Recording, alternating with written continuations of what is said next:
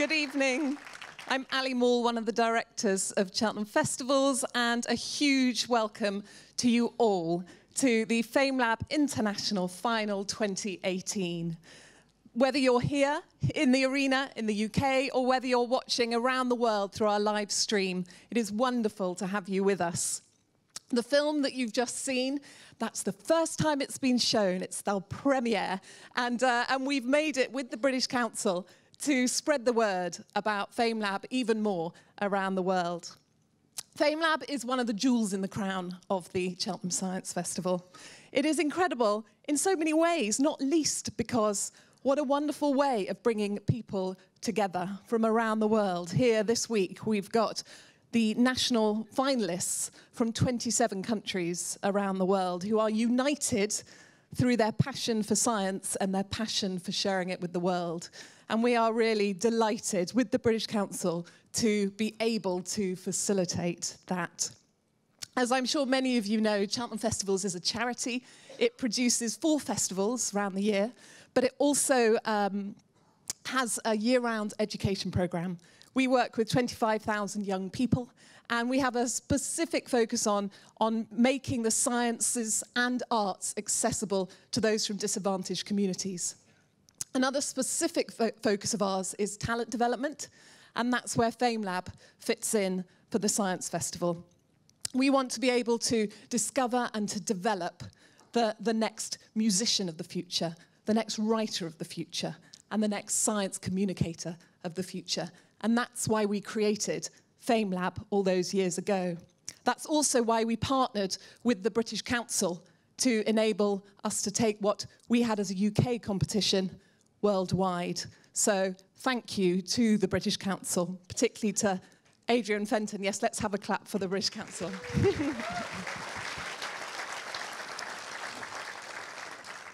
Particularly to Adrian Fenton and Stephanie Renworth, who are here today, and Ben Austin. So thank you to the British Council colleagues from around the world who are here, and it is an absolute pleasure to be working with you.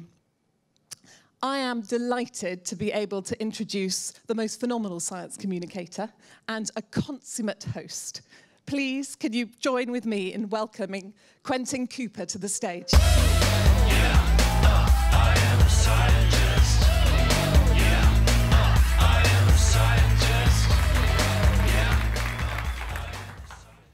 Thank you very much indeed. Well, that video is great. It's done most of my work for me. I just need to say the same. Off we go. So welcome, one and all, whether you're from Walsall, Montreal, Nepal, Senegal, or just from Cheltenham, to the grand final of Famelab International 2018. So first of all, welcome to our highly excitable audience here in Cheltenham. Very good. And also to our audience watching round the world. So give us a cheer whether you're far or near. No, that was for the audience right now. Obviously, we can't hear them, but it's all about inclusivity these days, so you've got to do these things. Now, as one or two of you will be aware, even at a science festival, exactly 1 week today, the World Cup finals start. Massive global event. Took over 50 years before they got to 24+ participating nations. Famelab, under 10. Right? So the finals this year, we've got 27 participating nations, so there is no doubting which is the bigger competition, providing you look at the data extremely selectively. Also, if you pick and mix a little bit with your facts, no debating which is the more truly global. You look at the World Cup, almost 3/4 of the teams are from Europe or the Americas. But for yesterday's 3 tremi-finals that we had here in Cheltenham, we had the national winners from Australia, Bangladesh, Brazil, Bulgaria, Cyprus, the Czech Republic, Egypt, France, Germany, Greece, Hungary, Ireland, Italy, Kazakhstan, Korea, Malaysia, Malta, the Netherlands, Portugal, Poland, Qatar, Romania, South Africa, Spain, Switzerland, Thailand, the UK. Oh, I can do that in all one breath, in strict alphabetical order. So that's far more global. It's also clear which is the most competitive competition because, unlike the World Cup finals, every country taking part has a decent chance of winning. Well, they did until yesterday. Obviously, some of them have now been eliminated. Also, no doubt, which is the most open and fair. Whereas there have been all sorts of scandals at FIFA in recent years, this FIFA, the Famelab International Final Awards, is completely untainted and almost sated. And finally, it is also the most youth-oriented because whereas in the World Cup this year, 2018, the youngest players taking part are 19. There's only a couple of them. Famelab has an entire version, Famelab Academy, only open to 13 and 14-year-olds. And with us tonight, I'm delighted to say we should have the 2018 winner from Pates Grammar School here in Cheltenham, Hugh Barlow-Kay. Hugh, if you can get the lights up and you can stand up and take a bow because you've richly earned it. There he is.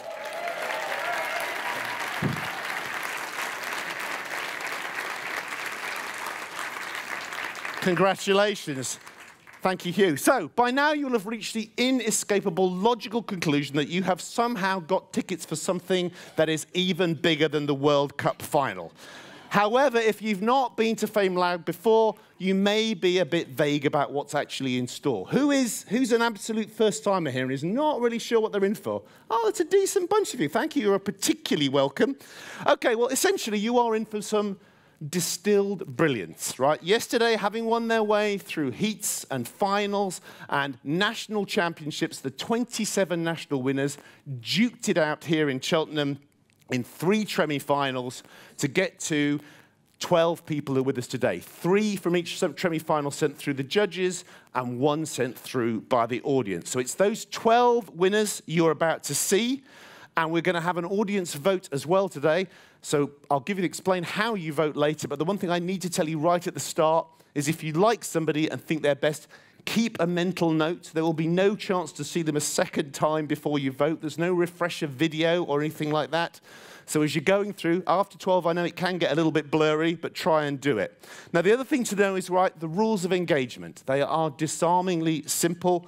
Each finalist has 3 minutes to clearly and charismatically convey something of the magnificence and significance of science, the resonance and relevance, the importance and refulgence, look it up, the beauty and the booty, the wow and the how. You get the idea. No PowerPoint, no props unless they bring them on themselves, no safety net, and no clipboard like what I've got. Okay? Then they have just a couple of minutes to wrestle with whatever pertinent or impertinent questions our 3 judges will throw at them. And who are these 3 judges I anticipate you asking in the very near future? Yeah, that's good, fine. It's all uncanny. If this weren't a science festival, you'd think I was psychic. So please can we welcome first, Professor in the Physics and Astronomy Department at the University of Southern California, broad spectrum science communicator with a particular fondness for interacting with artists of all kinds, author of new graphic non-novel, The Dialogues, Conversations About the Nature of the Universe. Applause, please, for the asymptomatically simpatico Clifford Johnson.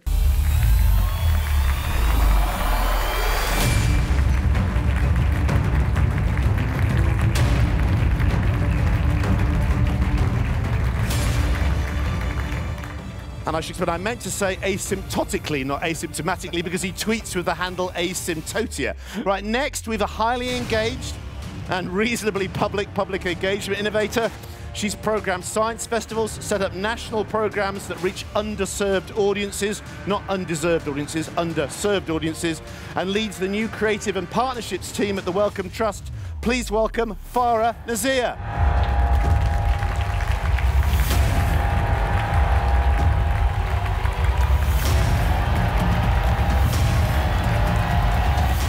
And lastly, although as with the Famelabbers themselves, the order is random, she is many things, she does many things, broadcaster, writer, gardener, and most significantly right now, chair of this entire science festival. The vivacious, the vibrant, the vivifying, and the occasionally viviparous Vivienne Parry.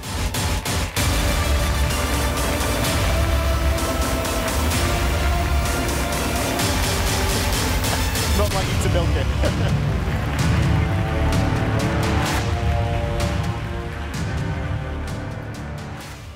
I feel after that music we should all be arm wrestling or something, but I don't think we're going to do that. So Farah, very briefly introduce, tell us about your new job, because Wellcome Trust, for those who don't know, it's an amazing organisation, second wealthiest charitable foundation in the world. Right. So, but they're always kind of doing things and reorganising themselves in various ways. So what difference is this new creative and partnerships team going to make?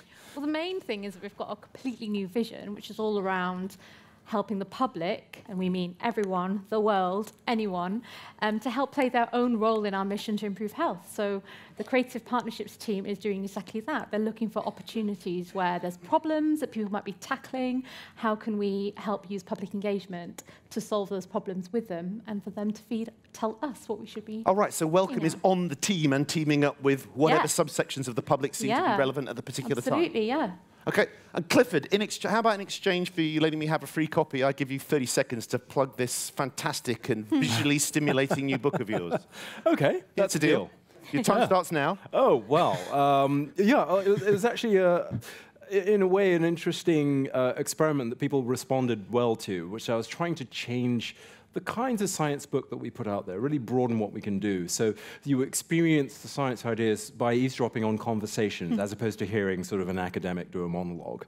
And it's all visual. I drew it all myself, and people seem to like it. Where did this visuals, I mean, have you always had this dormant visual side of yourself? Well, I've always liked, and you know, I think certainly as a theoretical physicist, you know, you're always thinking visually about how things work. It's sometimes the first thing we do before we actually translate it into mathematics and things like that. And actually, you don't really see that that aspect of it shown in book form very much. So that was something else I wanted to show, that there's a lot of science that's actually done rather visually, and why not use a visual medium like a graphic novel to really engage with those ideas. And actually bringing things full circle, the British Nobel Prize-winning chemist Harry Kroto, who came up with the C60 buckyball version of carbon, was also a very skilled artist and often claimed he should have been an artist. And only after he'd come up with the C60 form of carbon did he actually realise it was also the way that some footballs already were designed. So we're back to the World Cup already.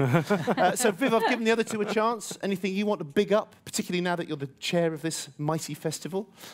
What a wonderful evening. I just love Famelab. It's my favourite thing to come to. Good. That's all I have to say. Well, that's fine. Okay. Now that you're here, just remind everybody, and particularly those who don't know, we saw fleetingly in the video these criteria: content, clarity, charisma.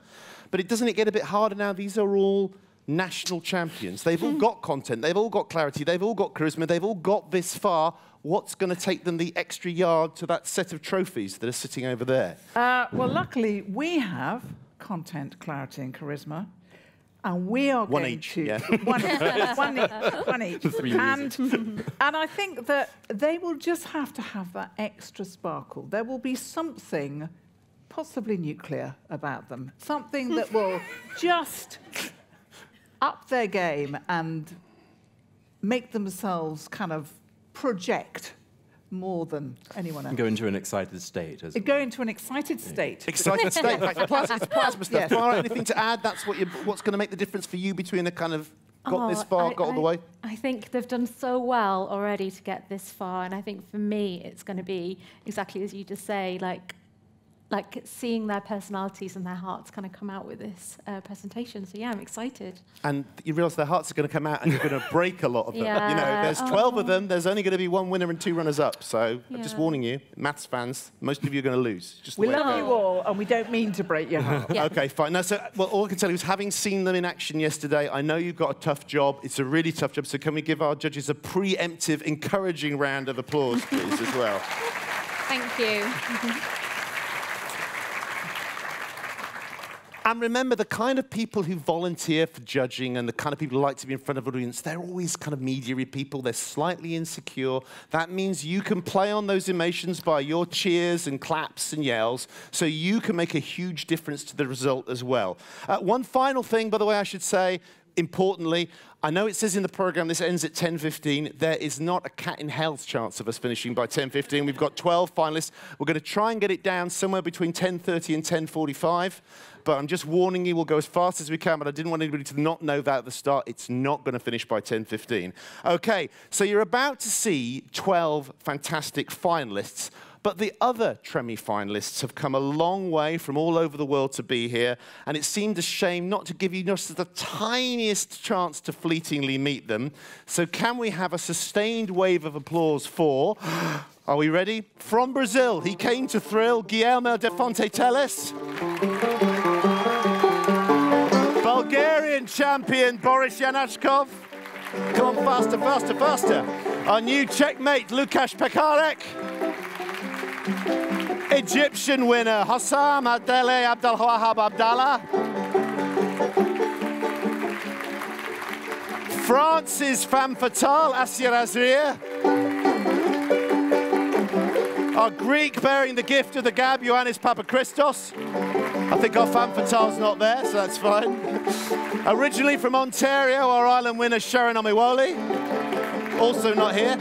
From Turin, he came to win, but he didn't. Italy's Riccardo Impavido.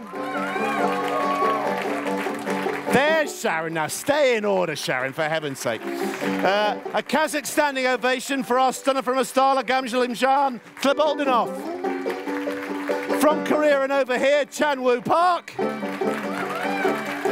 The victor from Malta, Anthony Galea. In pole position, our sight for Warsaw Eyes, Ruth Dudek-Viher. All the way from SA, 2018 South Africa champion, Emichi Ndinko. And finally, our Thai guy, Apivich Hamanchan. The draw is silent.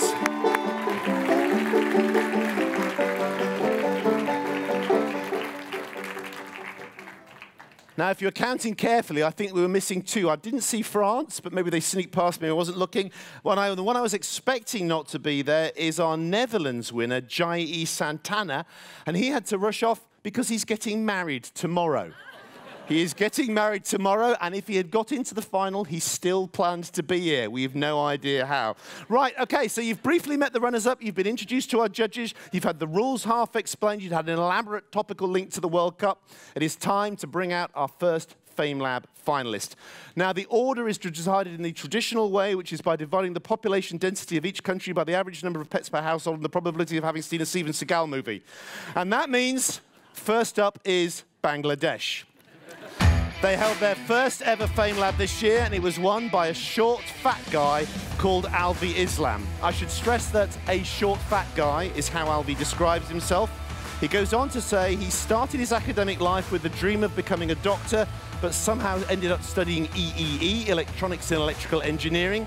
Things may not have gone quite according to plan, but they've worked out just the way Alvi likes. He says, EEE endlessly enjoyable and exciting, and says he's always exploring and finding new things that amaze him. Even better, he loves sharing what he's discovered with others, like he's about to do now. It's an extra challenge being up first, so can we give a double Dhaka welcome to our Famelab Bangladesh 2018 champion, Alvi Islam.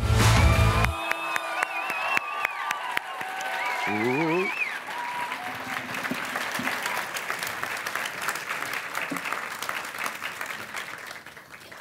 And the winner of Famelab International 2018 is, drumroll please, and the winner is Alvi Islam!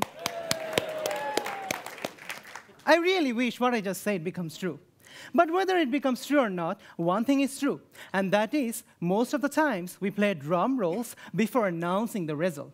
Because drum roll makes us more excited, more curious to know the result. Well, drum roll is a music, and music has got control over our brain.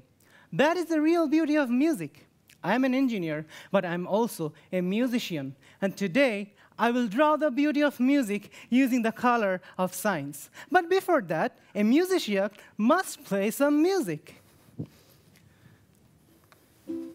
You said you'd always make me happy. You said you'd always be true. You said you'd always keep me warm at night. I didn't know there'd be someone else there too. As you have listened to some music right now, it started with your ear, but it connected most of the important parts of your brain, and it did some amazing things. For an example, my music gave you a happy vibe. That's because when you listen to the music, it connected a certain region of your brain, and that region increased a certain chemical when I played the music, and that is why you felt happy, because I played a happy music. But if I played a sad music, the brain would decrease that certain chemicals. But music is not only connected with your emotions, it's deeply connected with your memories too. When we listen music, it connects to the whole hippocampus, the part of our brain which is responsible for memories. And that is why when we listen music, we feel nostalgic. And also, when we learn things like this, I went into a cell, and what did I see? I saw a mitochondria, it's an energy factory. When we learn things like this, we learn things faster and effectively and easily, and those things last longer in our brain. So, as you have listened to some music, you know that it has got some power. So from now on, if you feel sad or heartbroken, don't worry about it. Just put on some music and when worries still linger, my friends and I say, top up your cup and let's sing it all away. Thank you.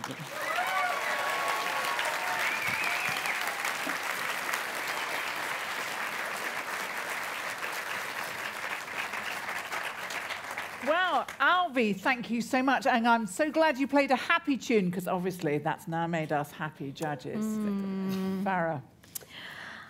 So you mentioned a little bit there about learning and song and how that can help you remember things. Can you tell us a little bit more about that? Like, what favorite song have you got that has helped you get to where you are today? What favorites can come again? Yeah, so like what song have you remembered that's helped you in your memory and that has helped you get to where you are today? Well, I am a music lover and I listen tons of music in one day. So I think because of when we listen music, there's a term which is called neuroplasticity that I just did last day. So music enhances neuroplasticity, and neuroplasticity is the way how we learn, because in neuroplasticity our brain changes and that helps us to learn, and music increases the rate of neuroplasticity. So this is how it's connected. So it's not about one song, it's mostly about the music that you love. Oh. Clifford, super brief question. Have you put this into practice yourself? Have you actually, outside the context of a competition, have you tried to teach things using music yourself and seen the effect it's had? Yeah, of course. I live in Bangladesh, so I tried with Bangla music. I remember my teachers used to teach us the name of the matters, so hydrogen, helium, lithium, with music, with Bangla music. Very good. Top stuff. Thank you. Very good. I'm glad he didn't sing Memories. One more time, please, for the musical. Top remains the same. Alvi Islam.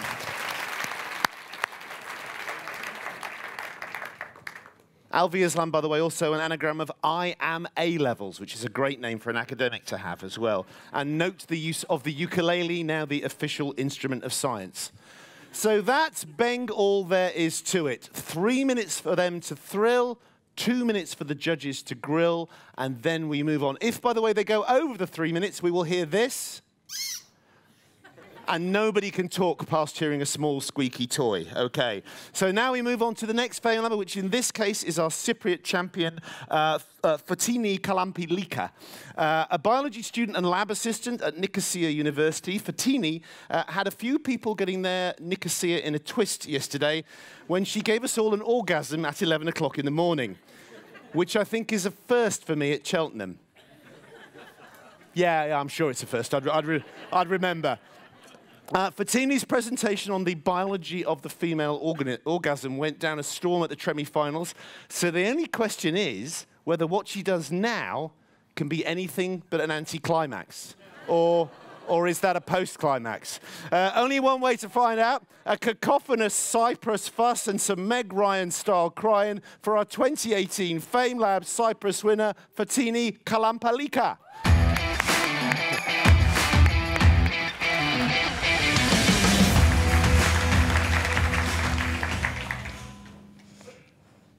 Today is Thursday. What color Thursday has? And it's 7th of June. How does 7 taste like? Imagine yourselves listening to your favorite song. You sing along and enjoy yourselves. Now, what if with every note you hear, you could actually see color? Well, if you experience something like that, then you belong in the 4% of the population who has synesthesia, or you're under the influence of very heavy drugs. People who have synesthesia are called synesthetes, and in my opinion, they have a superpower. Taste, vision, hearing, smell, and touch are the 5 main senses that we have. Now, what if the input from one sense, for example, the melody from your favorite song, results in the experience of another sense, seeing a color, let's say? Well, this is exactly synesthesia. But what's going on in a synesthete's brain as they listen to their favorite song? Scientists have found that we are all born with our senses communicating with each other. And as we grow, the bridges between the senses shut down. In a synesthete's brain, though, these bridges never close, and the senses stay mixed. Other scientists support that the problem is actually with the chemicals of the brain, which get confused, and they travel to another place than the predetermined. Almost half of the people with synesthesia have a very close relative that has it too, which indicates that the neurological condition is often inherited. Is it real, though, or does their brain trick them? All of the synesthetes share some common characteristics, which indicates that synesthesia is real, and it's not a memory game of the brain. Synesthesia is involuntary, and the synesthete will always experience the same connection of the senses. Thursday will always be green, and 7 will always taste like beer. Different synesthetes, though, have different experience in the connected senses. For example, one may hear my voice as red, and another one as blue. So bear in mind that reality and each individual's perception are different. That's why you cannot rely on your perception in order to understand the world.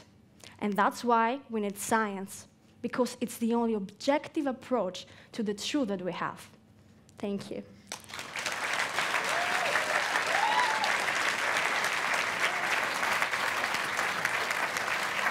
Rotini, thank you so much. Thank you. Have you ever wanted to be a synesthete yourself? Yes, especially the kind of the synesthete, because there are many types of synesthesia, the kind of the synesthetes that could actually see the music. That could be so amazing in a club, you know? Yeah.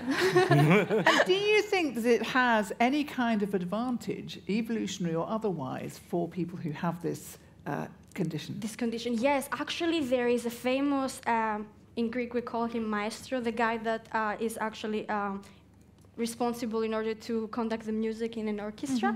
And he actually doesn't hear the music, like first thing he does is sing the colors. So he doesn't like the result of the colors. He's like, okay, can you please make it a bit more blue? And that's how he makes amazing music. And a famous mathematician solves the equation faster because he actually sees colors and shapes, and he plays them together. So it could be helpful. So our visual artist here, what do you think, Clifford? It's interesting. Yeah, I could imagine using that superpower as well.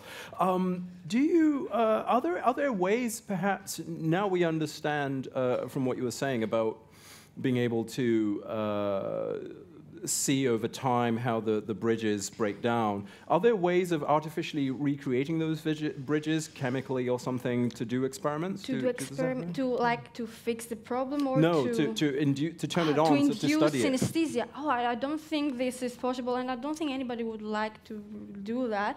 But I believe that you can really find a lot of things for the brain by studying synesthesia. And I mean, if science evolves that much that we could actually connect the neurons in a way that the senses communicate with each other, then yeah, why not? It could happen in the future, though. Yeah. Thank you. Okay, thank you. The orgasm, then the talking colours. Maybe it's a Cyprus thing. Once more for our synesthete, Rotini Kalampalika. So next on this Green Thursday, and playing with home advantage, we've got our adroit UK winner, Lucy Guile. Adroit being one of the winning anagrams Lucy found when she appeared on long-running TV show Countdown in 2002, aged only 14, apparently making her the youngest ever female contestant in the show's 35-year history. Now, although she's a Leeds lass, Lucy believes the most beautiful place in the world is the Amazon, apart from the spiders. She's had a chance to sample it, along with Borneo, Fiji, the Himalayas, and a few other exotic locales, as she's a junior doctor with a particular passion for healthcare in remote environments. And now she says her dream will be to split her life between working in the UK and the Amazon, which is better than splitting your life between working in the UK and shopping on Amazon. Lucy's other passion is science communication, and her other dream is to do even better at Famelab than she did on Countdown. And that dream can come true in the next 180 seconds. Get ready to smile, get ready for style from our UK champion, Lucy Guile.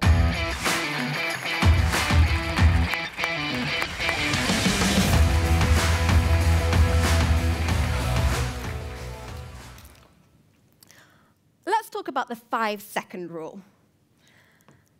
Most of you have heard of this, right? This is the idea that when you drop a bit of food on the floor, as long as you pick it up again quickly enough, then it's still safe to eat. Now, this is a fascinating rule that often involves the stretching of time so that the length of the 5 seconds is directly proportional to the deliciousness of the bit of food that you just dropped. But that aside, for those of you who don't use this rule or claim not to, I guess you think it's unhealthy, unhygienic. Germs are bad, right? I'm going to tell you why the 5-second rule is a good thing. Not because that jam donut that you dropped at the bus stop the other week and then picked up and ate, you know who you are. Not because that didn't pick up any germs, but because it did. Now, as a doctor, I see patients all the time with allergic conditions like food allergies, asthma, eczema. And the thing that they have in common is that their immune systems are hyperactive, meaning they try to attack harmless substances in the environment that you come into contact with, causing symptoms. Now, the really fascinating thing is this is a new phenomenon, or the scale of it is. So in the UK, over just the last 3 decades, the rate of hospital admission with anaphylaxis, which is the most severe, life-threatening form of allergy, has risen by, how much do you think? 20%? 50%? It's gone up by 700% in 30 years. That's huge. And whilst the rate of allergic diseases in countries like the UK, and by means sort of westernized countries would normally say, has been going steadily up and up and up over probably the last century or two, actually, the rate of infectious diseases over the same sort of time frame has been going down and down and down. And many scientists think that these two trends are related, giving rise to an idea known as the hygiene hypothesis. Basically, bacteria and viruses have been around for a lot longer than humans, and our immune systems are used to them. The hygiene hypothesis argues that exposure early on in life to a wide range of environmental germs, or microbes they're sometimes called, trains our immune system, helping it to learn what it needs to respond to and what it can simply ignore or tolerate. The idea is that without this, allergies develop. But now, it's not time to stop showering. And in fact, personal hygiene probably has little or nothing to do with whether or not you develop allergies. It's much more likely to be due to things like urbanization, the food that you eat, and maybe overuse of antibiotics, which reduce the range of microbes, germs, that we're exposed to compared to in our evolutionary history when we're exposed to lots more of them. And essentially, this has had consequences for our immune system. So maybe you don't need to be so afraid of our little bacterial buddies. Some of them might be friendlier than you think.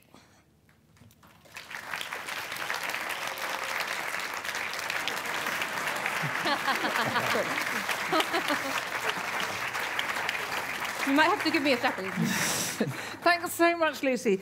Do you use this to help mums-to-be help them understand that being too clean isn't necessarily a good thing? Because I guess that if people come to you when they've already got eczema and allergies too late, you really need to do this at an early stage. Well, yes and no. I mean, it's important to differentiate between, you know, good hygiene, which is important. So it's really important to wash your hands after you've prepared, you know, raw meats or after you've gone to the toilet.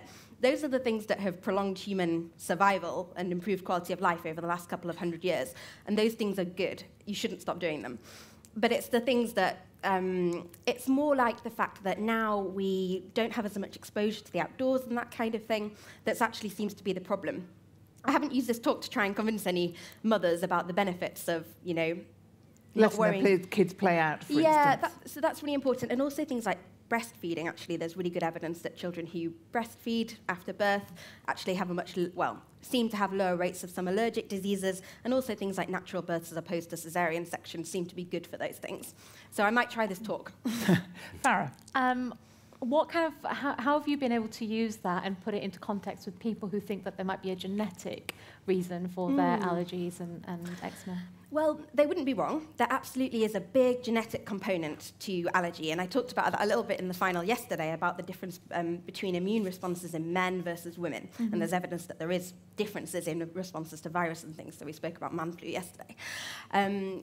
So, yeah, essentially, it's a bit of both, and the immune system is this big, fascinating topic that we still have absolutely loads to learn about, and whether or not we'll ever unpick it entirely is another question, but there's lots of interesting, you know, therapies and things coming out of the work that's looking into all the different causes of things like allergy.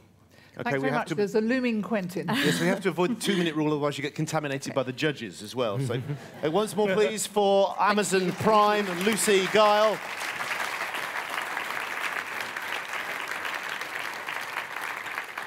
And I don't want to worry Lucy, but it's one thing to pick up a donut after a couple of minutes on the floor. It's another thing after a couple of minutes on the stage at a science festival where you don't know what chemicals have been on here earlier in the day. Fourth up is our reigning Spanish champion, Juan Magalef. And I mean reigning in the sense you saw the video before he actually got his prize from Queen Letizia in Spain, which is pretty nice.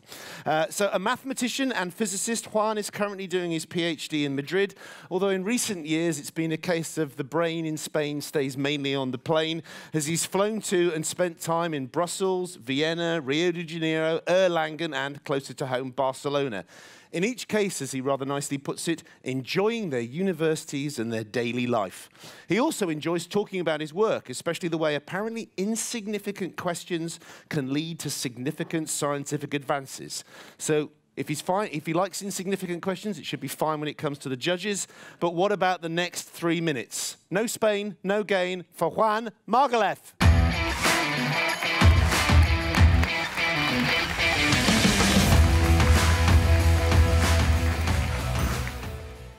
This is Alex, a parrot who was part of an experiment about language in birds. He achieved basic communication and could answer simple questions. But one day, something extraordinary happened. He saw in a mirror his own gray feathers, a color unknown to him, and said, "What color?" Alex became like that, the first and only non-human to ever ask a question. It's incredible, just think about it. He was demonstrating his desire for knowledge. Besides, here we can see that the question is actually more important than the answer. And this is something that has happened many times in science, leading to new realms of scientific thought. The theory of special relativity, complex numbers, probability, and many other branches arose from questions that might not seem so important at first. For instance, a great mathematician, Henri Poincaré, studied a question that's especially intriguing to me. What's the shape of a rotating planet? Planets are spherical, right? But surely you've heard that the Earth flattens at the poles. That's because our planet is spinning, so the equator travels faster, making it bulge outward. So our sphere gets flatter, the faster it spins. But could it be as flat as we want? Well, it turned out it can't. Because if it spun very fast, it would be so big and thin that it would become unstable, and any disturbance will cause it to collapse. After collapsing, it will take on a new shape, an ellipsoid, some sort of rugby ball. Interestingly, there exists a dwarf planet called Haumea that spins fast enough to have this shape. Now, if this planet began to spin even faster, this rugby ball will stretch.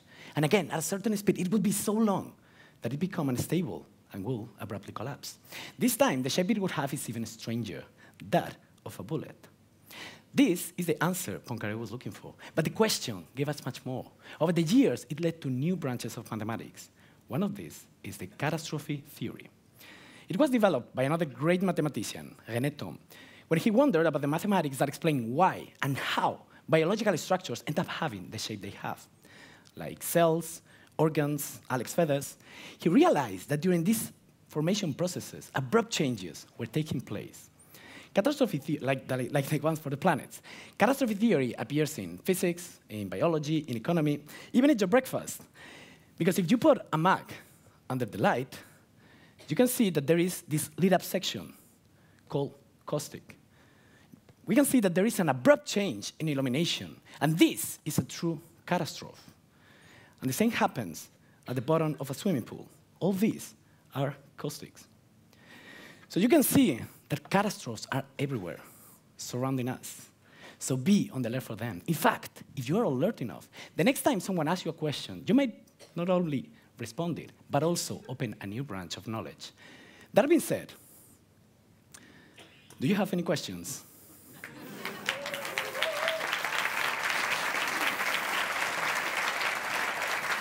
Thank you very much, and I think the answers will start with Clifford. Do you have a question that you've been asking that may one day lead to something remarkable? Yeah, actually. Well, I do. Can you share it with us? My work is how can we merge quantum gravity with quantum? How can we mix quantum mechanics with gravity? How can we get to the quantum mechanics? How can we explain the bigger and the smaller in the same theory? Which is one of the open, or the biggest open question in theoretical physics. And I don't know if I will ever make a huge advance on that, but as I said, sometimes the question is more important than the answer. And the question, this simple question, has led in physics to many, many, many new theories that might or not might be correct, but they are giving like a lot of knowledge already. Are you just saying all of this because you know that's what I work on? I did my research. Do you especially value engaging with kids? Because sometimes they ask really profound questions. I think that kids have a natural curiosity, and we should improve that. And in the sense that they should be asking questions. That's the more important, and maybe not giving them the answers. So yeah, I think I don't know if the question was exactly if I do or. That's right. Sorry. No, I thought, I see what that question is very kind of relevant, because children do ask some of the most ridiculous questions. What does Alex ask? What is Alex? Alex, your bird. The bird. It's a real experiment. Alex means avian language experiment or avian learning experiment, because sometimes they were cautious enough to not call that he was able to speak. But it was a fascinating experiment because he was really able to talk. I don't know if that's the proper way, but to communicate. He was able to, for instance, recognize shapes, sizes. They can ask, like, this is bigger or this is bigger. And sometimes he said, they're equal. And this was like, I don't know, for me it's blow-minded. Like, he was able to say that they are equal, which is quite an abstract thing, I think. That, okay, bigger, smaller, we can maybe get it. And he had like a lot of things. For instance, when he get a surprise, he get a prize, and he was expecting over and over again. Sometimes it was not there, and he got kind of angry. He got like, what is my prize? Well, yeah. Or sometimes it was he was surprised. I think and you'll it was find really you've got nice. a parrot lurking behind you now. It's all right, it's all right. I was just thinking next year we'll get Alex to do one of the presentations. Really good as well. He's big on catastrophe, but will he get his hands on a trophy? Juan Magalef from Spain.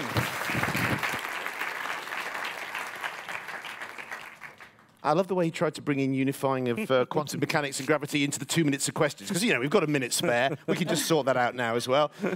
Next, we have part nerd, part geek, 1,000 parts awesome. Again, it's their own description. Wad Al-Kir, a champion from Qatar.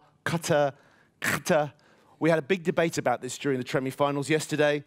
And after going back and forth and consulting a language expert, it seems to be a genuine geographical quantum state where all of them and none of them apply at once. Now, you can tell Ward is really, truly part nerd, part geek, because she says 1,000 parts awesome, not 1,000% awesome, because, of course, properly mathematically, you can't have 1,000%. And within those 1,000 parts, she says, 3 principal passions: science, stories, and food. Now, Wad says she entered Famelab simply to practice her ability to talk science and break down complicated topics into engaging stories. So that's two parts of her passion satisfied, the science and the stories. I'm afraid the food will have to wait until her 3 minutes are over. 1,000 parts of awesome in 180 seconds works out at 5.55 recurring parts of awesomeness per second. So brace yourself for something that's awesome and then some from our Qatar Cutter winner, Wad Al-Khair.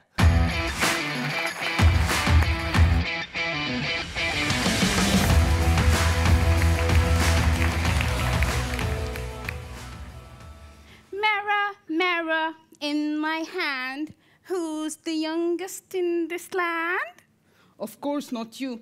Ah, how dare you say that? Look at the endless wrinkles on your forehead, woman. Ouch.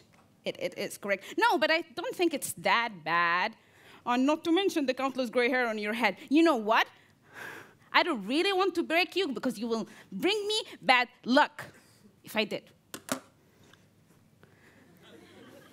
Well, I will not let your words break me because there are these magical type of cells that they can actually help me cover up these little things with a little bit of reboot and a little bit of retouch.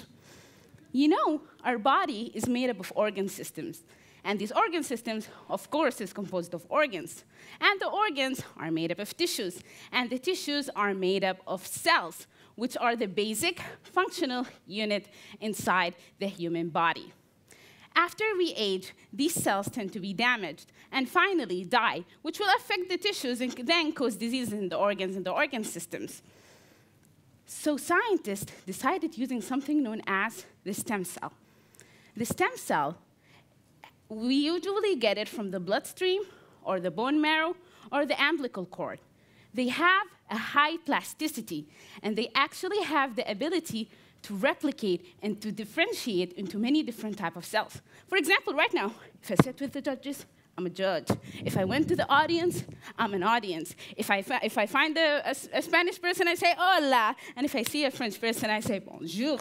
This ability of differentiation made the application of stem cells in the medical field are limitless, basically. Actually, these stem cells possess an anti-aging effect because they are able to repair and regenerate damaged organs that have been damaged by exposure to various toxins and the stress in our daily lives. And now, scientists have been using it as an anti-aging, stem cell anti-aging treatment, for a lot of experiments. For example, they have been taking these stem cells and then injecting them in the hypothalamus of mice, which is basically responsible for all the bodily functions that actually decline as we age. Another experiment, it can also be used in the cosmetic purposes. So it can actually get rid of all the age spots. We can look younger. These stem cells is one of the most effective methods in anti-aging treatment. And it actually gives us that bit of hope that we can age beautifully without any worries. You hear that? I'm going to get me a dose of stem cells.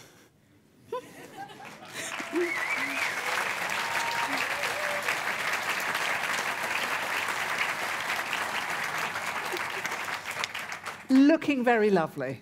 Farah. So aging, we have a bit of a problem in this country because we're all getting older and longer, and actually we're kind of struggling with thinking about the resources and how we deal with that. What do you think with stem cells? How can we be mindful of that as well as the fact that we're getting older and actually, yeah. See, the beautiful thing is, we usually tend to imagine aging as a bad thing. Like, you know, I'm going to age with, I don't know what, with my limbs all over the place. I'm going to not have any tooth in my... What's cool about stem cells is that you can regenerate anything. You just take them from apart from your own body. So you're allowing your own body to repair itself, which is really beautiful. Okay, with a little bit of help. You need to get them out of your body first. But you allow your own body to repair itself. And at the same time, you look naturally beautiful. And it's just perfect. It's a perfect solution for anything. Yeah. Do you worry that people will abuse stem cells to give the kind of treatments that actually don't work, but people invest a lot of hope in? I don't think that they will be able to do that because basically it will regenerate an organ. So you will not be able to have an extreme effect out of stem cells. Like you will not be able to have that kind of unbelievable thing or something that is not natural because you are using your own body in the end to repair itself. You're not gonna have a result that you're not expecting. Basically, it's something just within you. Clifford, briefly. Are there other areas of the application of stem cells that Yes. you're interested in? Absolutely. Imagine, like, there's a lot of this. Like, for example, if one of your optical nerves got damaged, usually it's not an easy process that you can actually, like, get it recovered. And you can actually do that by stem cells because they will regenerate the optical cord and you will be able to see. That's one of my interests, actually, in the vision area. Hate to stem your flow, but you gotta go. One more time for our totipotent, pluripotent, Doha star, Wad Al-Khair.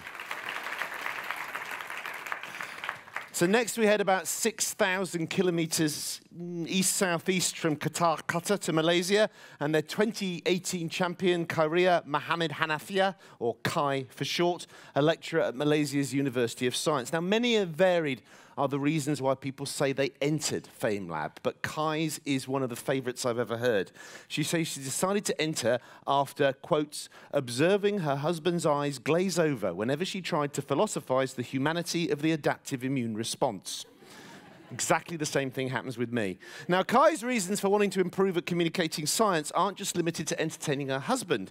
She says that she hopes her efforts, and again, quotes, will ensure that her sons grow up knowing that cleavage isn't just a gap between bosoms.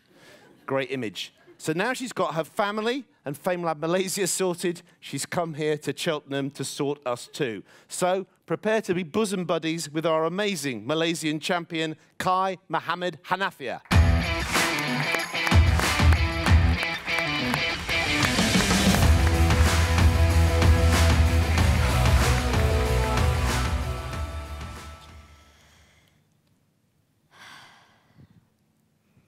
If you had to choose to fall into the arms of someone in this crowd, wouldn't you rather fall into the familiar arms of a friend? Well, that's how antibodies choose the antigens that they want to bind to be locked in a molecular embrace. In fact, antibodies can only bind antigens, which are pieces of bacteria or virus, that they've met before, that they recognize as familiar. It is this familiarity and exclusive match that forms the basis of many of our innovations in biomedical research. Particularly for my research, the specific recognition of antibody to antigen can be used as biomarkers and turned into simple diagnostic tests, like a pregnancy test, but to diagnose an infectious disease. Now, usually, antibodies recognize antigens better than you would recognize the face of a loved one in a room full of strangers. But a problem arises when sometimes antibodies mistakenly recognize a similar but different antigen, the way I might mistakenly recognize Brad Pitt as my husband when I'm not wearing my glasses. Now, this is a common problem in developing an antibody-based test, but especially to diagnose TB, a disease that afflicted 10.4 million people just in 2016. This is partly because the bacteria that causes TB, the Mycobacterium tuberculosis, has many mycobacterial cousins that our bodies constantly meet in the environment. This confuses an antibody-based test and gives rise to false positive results, which reduces its accuracy. That's why, even until today, we are stuck with methods to diagnose TB that are time-consuming, expensive, and laborious. And most importantly, they will miss the majority of people living with TB in areas without lab facilities, depriving them of a cure. That's why my research is investigating different mycobacterial antigens and how our antibodies recognize them. Hopefully, one day we can discover an antibody-antigen match that can be turned into a simple diagnostic test to diagnose TB in big hospitals, as well in remote villages without running electricity. Such a discovery could be the difference between containment and spread, or life and death. Such a discovery could be an antibody-antigen match made in heaven.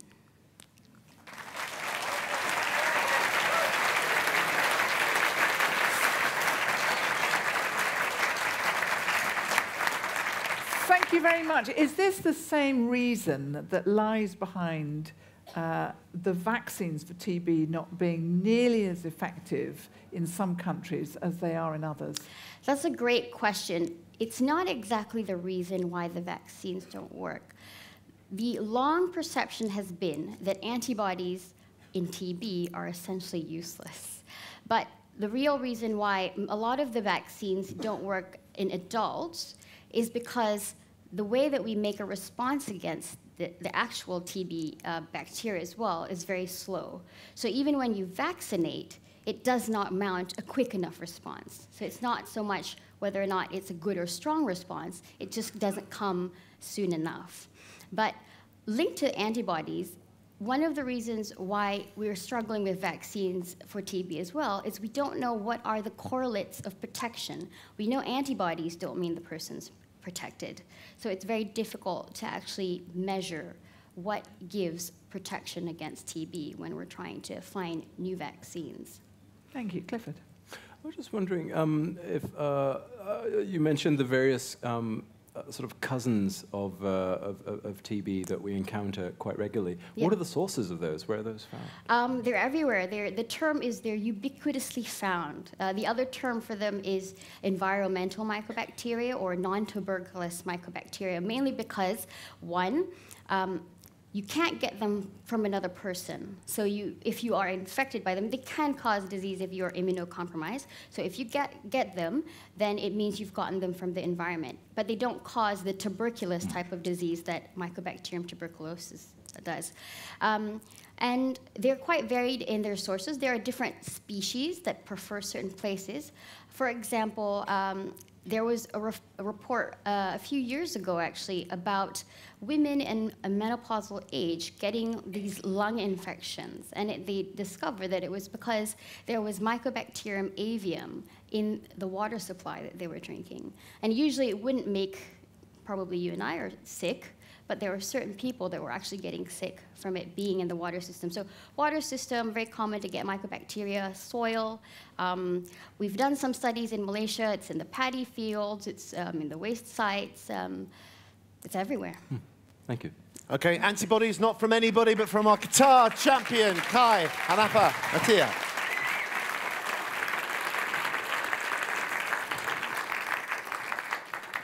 And just a thought, Kai, if you might mistake Brad Pitt for your husband if you're not wearing your glasses, is it possible it's Brad Pitt's eyes that are glazing over whenever you try to philosophize the humanity of the adaptive immune response? It's just a thought. Right, we're halfway through the final, and Malaysia is just over halfway to our next and furthest flung Famelab destination, Australia. Their winner, Vanessa Perotta, has come over 17,000 kilometres to be here. How far over kind of depends on the route she took.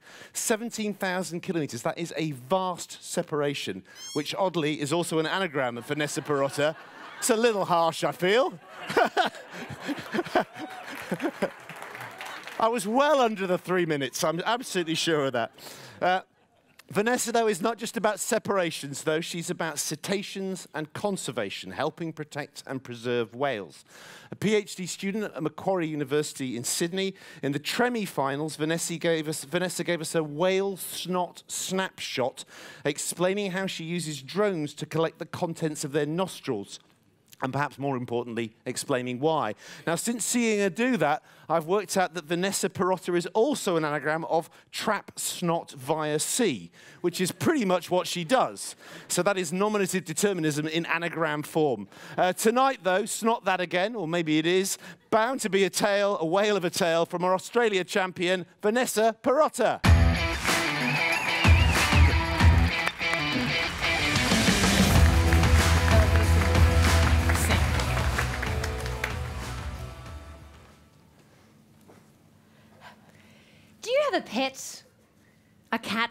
a dog, perhaps a goldfish. Or maybe you don't have one at all. Regardless, we all know that from time to time, in order to look after an animal's health, one might take them to a vet. But how exactly would you conduct a health checkup for an animal that can weigh as much as 80,000 kilograms and reach lengths of over 17 metres long, such as a whale? My answer, whale snot, which is that visible plume of spray rising from a whale's blowhole, which contains biological information such as bacteria, which we can collect to provide a checkup of a whale's health. But how exactly do we pick a whale's nose? Well, previously, health information from whales came from those in which had stranded, in which case their health was compromised, or from those that were deliberately killed. And current methods to collect whale snot involve scientists being on a boat with a long pole and a petri dish and holding this over a whale's blowhole. But this can be dangerous, as a whale could actually flip a boat.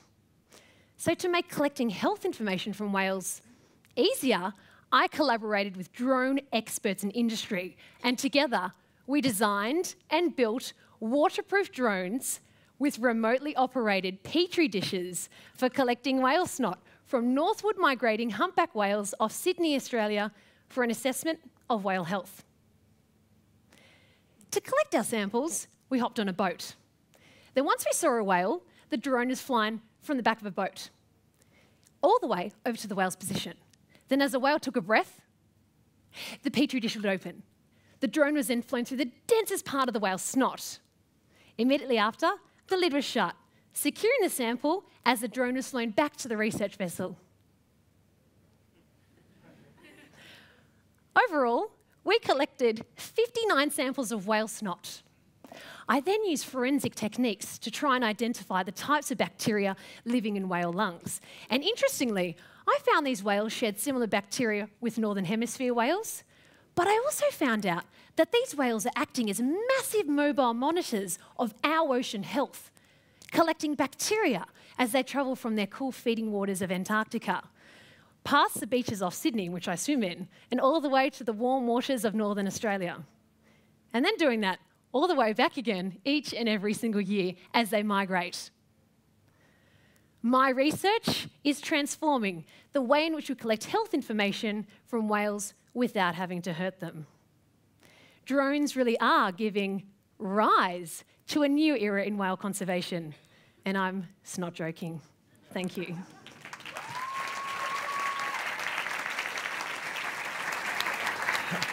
So I've got to ask, how smelly is whale snot? It depends. If they're just fed, it can be really fishy, or krilly, I should say, because the humpback whales that I work on, they predominantly feed on small Antarctic krill, which are really, really tiny little organisms. Farah. So what a brilliant use of technology for research. Where do you think the next advances are with this kind of research? Because I see what you've said there. There's a really challenging environmental side to understanding whale health.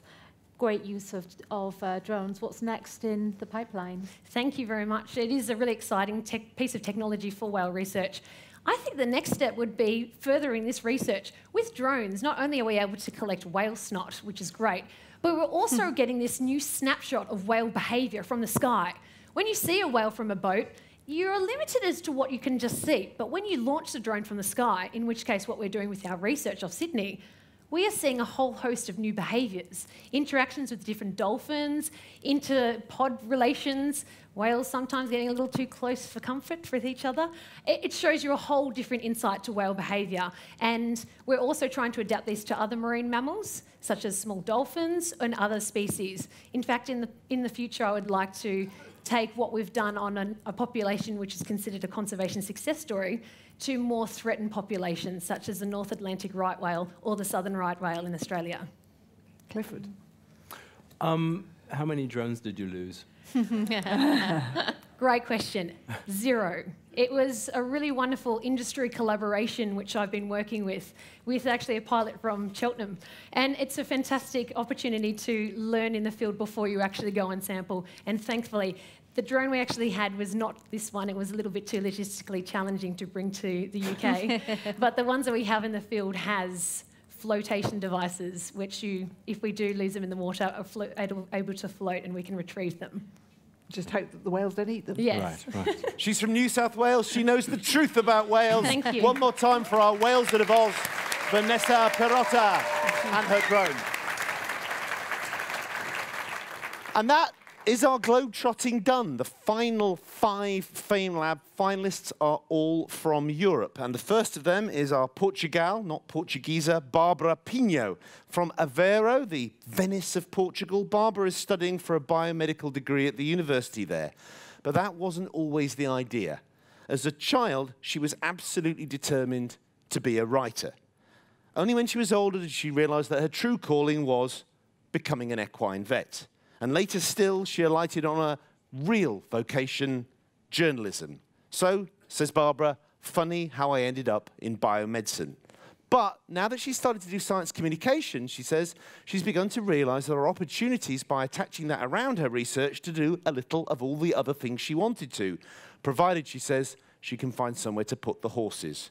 So, we've stabled them outside for tonight, so you can get 3 minutes with part writer, part vet, part journalist, part biomedic, all Famelab Portugal champion, Barbara Pinho.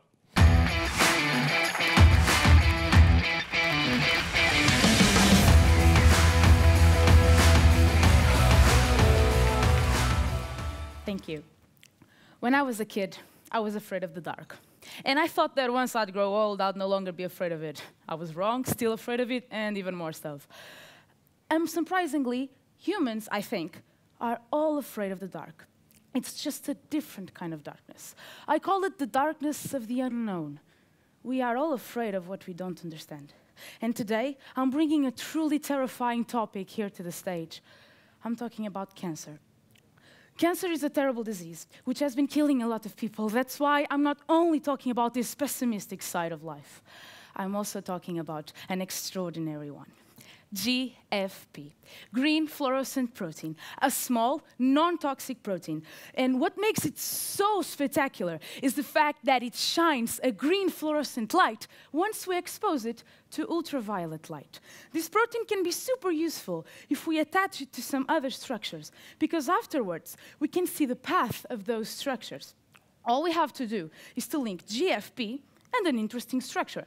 After that, we need to expose the system to ultraviolet light. And finally, we need a scanner which will generate pictures of what's going on. And finally, we can see photographs of the path of our structure, which is illuminated by GFP. Okay, I know this is a brilliant idea. However, how can we use it when it comes to battle cancer? Well, GFP can be very useful to perform earlier diagnosis, which is to understand as soon as possible if a patient has or has not a tumor. And this can be very challenging, mostly because tumors can be very small and difficult to find. And something that makes it even more complicated is the fact that on the inside, we're very dark. Just like you there in the audience. There's so much light here, but no light at all that side. If me and the jury wanted to see, for example, one nail on that side, if that person, I don't see a thing, but if that person wanted to put their finger up and I wanted to see your nail, it would be super difficult. But what if that nail was shining with a green fluorescent, fabulous nail polish? The job could be done. And this job has been done. And I know, it's truly a creative idea, right? To put light to tumors. However, science needs that creativity. Today, we celebrate science as concise, objective, but let's make it poetic. GFP can truly be the light at the end of the tunnel, and there's no reason to be afraid. Not today. Actually, let's be hopeful. After all, GFP is green, and green is the color for hope. Thank you.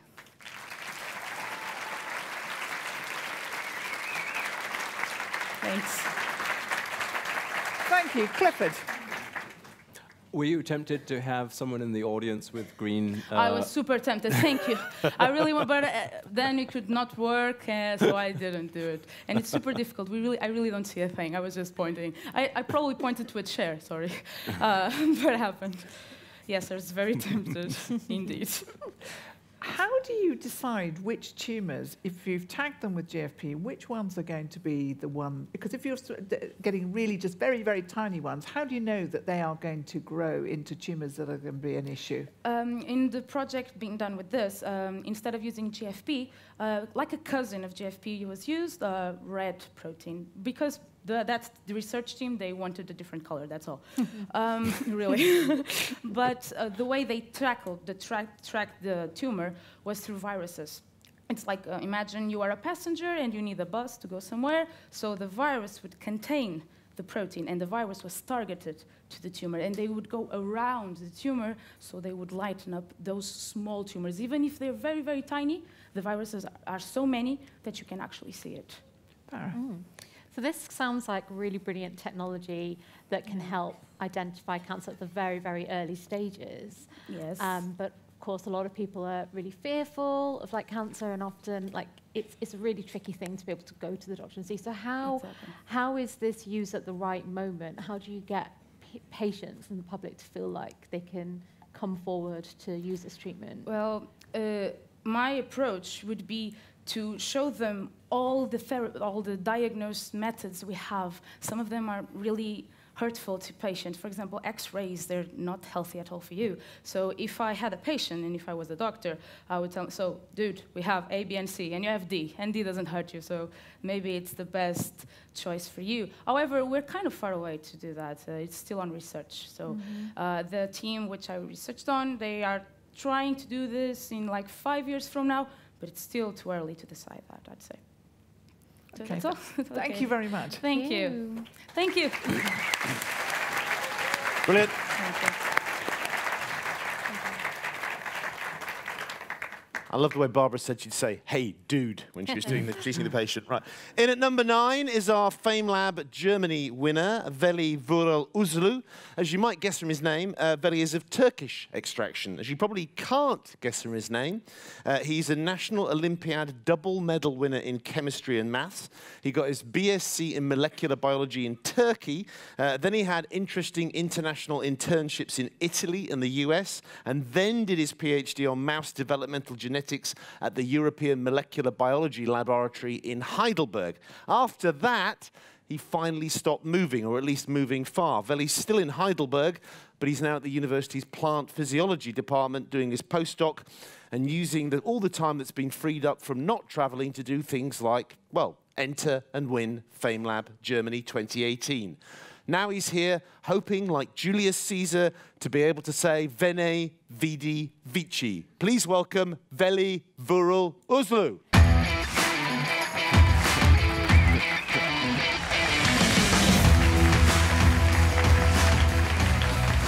Hello, children. I am a virus. You don't recognize me because I am a good virus. I went through an integration phase, and now I'm a part of you all. I'm happy here. I work for you. But on the news, you never see good viruses. Journalists always mention about HIV, Ebola, but when you guys unraveled the human genome, it turned out that there are 100,000 viruses that are a part of your DNA. Just to put it in perspective, what makes the difference between you and an ape is only 1% of DNA. And we viruses make 8% of your DNA. Can you imagine how you would look like without us? For example, I make a protein called syncytin. This is the protein that you all use to attach to your mother's uterus during the pregnancy. Long, long time ago, before you were mammals, I met your great-grandparents. They were very open. They hosted me. And in return, I made them syncytin. Thanks to the tolerance of your ancestors and my skills, of course, now you spend the first 9 months of your life in a 5-star hotel in your mother's belly. Your ancestors sometimes acted, excuse my French, a bit like an asshole. In 17th century Dutch paintings, the tulips have the most amazing patterns, most amazing colors, not before, not after, only in this short period of time. The DNA of these tulips contain an old friend of mine, a mosaic virus. A beautiful one. She got into the tulips, she integrated herself randomly, and every integration was a new pattern, a new color, and then economic crisis. good viruses are the first ones to exit or to be kicked out of their host in stress conditions. This is not good for the host, this is not good for the virus, and this is called vir-exit, virus exit. This is the beginning of an unknown journey for us. So, coming back to the 17th century Holland, the Dutch king said, Netherlands, hate other colors, which means, let's kill the tulips. And from that moment on, my friend couldn't find a host. She became extinct, and those beautiful flowers extinct forever because of a dictator who couldn't stand diversity. Cheltenham. Media is showing me and my friends evil just because there are a few bad viruses out there. We are hundreds and thousands, and we are a part of you. If you don't tolerate us, you erase the most beautiful colors from this world. And if you tolerate us, we provide you an environment as safe as your mother's belly. Dear Cheltenham, you are lovely. Thank you.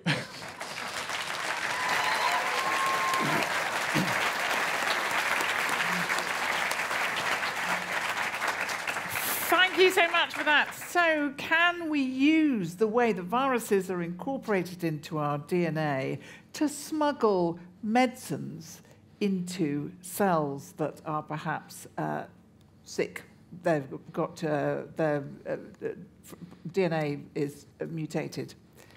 This is, at the moment, a bit hard to do. The reason is the integration is, as I said, random. So sometimes they integrate at the parts that are very important for our physiology. That's why we don't want to risk it, so we want to do it with more controlled methods in our hands. But nature is doing it, it has the chance randomly, but we would like to do it more targeted. That's why the viruses do not seem to be the best tools for it. We have even better tools, actually, in this case, to target certain sites. Ooh, I think he's telling us he's a bad virus after all. He's a bad virus.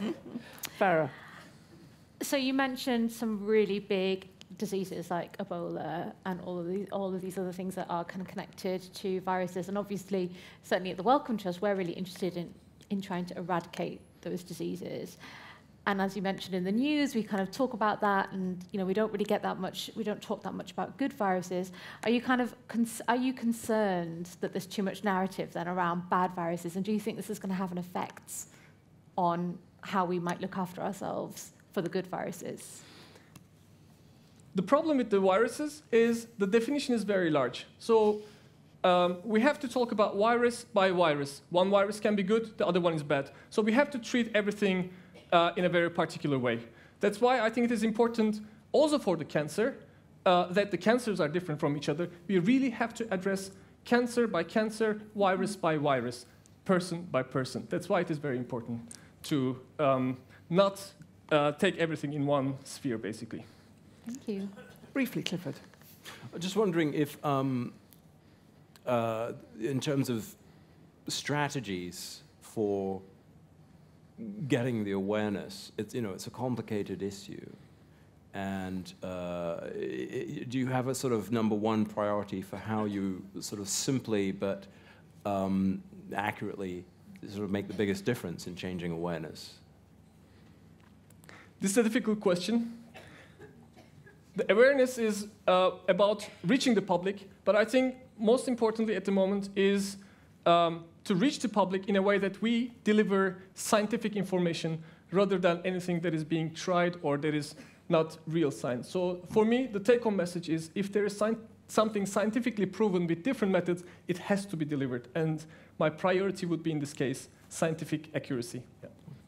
Addressing some very viral issues, it's Veli Vural Uglu.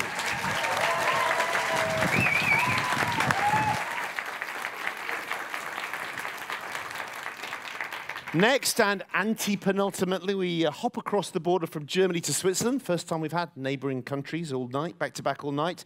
And as you might surmise from his name, our 2018 Switzerland winner, Dmitry Kopelyansky, is not Swiss. He is Russian. As you'll also gather, if you're a Famelab regular, this is very much a norm. We're on a bit of a non-Swiss roll. With every year, most of the winners of Famelab Switzerland, if you don't appreciate the jokes, you don't have to be on the panel. Don't have to be there, right? But we've had a lot of really great Famelabs, including people who've gone on to be international champions, have come from Famelab Switzerland. They've just not been Swiss. Not sure why many Swiss people don't enter. Not sure why the Swiss people who enter don't win. But the good news about this is we've as yet no competition in Russia. And by that, I mean no Famelab in Russia. That's not a political statement about what's going on in the country. Right, OK. But we have managed to get a Russian into the final. Dmitry says after finishing at Moscow Medical Academy, it took him 2 years to realize that if he wanted to study tropical diseases, and he did, then there really weren't a lot of tropical diseases in Russia. So he went off to slightly more tropical places like Israel, Germany, and eventually the biochemistry departments at Lausanne University in Switzerland, where he's now based. I did say slightly more tropical. Dimitri's particularly interested in how our immune system battles these infections. And he's also worked out a few ways, he says, to overcome immunity to science. Things like humor, drama, and, well, you're going to see in the next couple of minutes. So get ready for some applause, please, for our big Swiss cheese, who's actually Russian and who says that the next 3 minutes will change the future of one person in the audience. Dmitry Kopolyansky.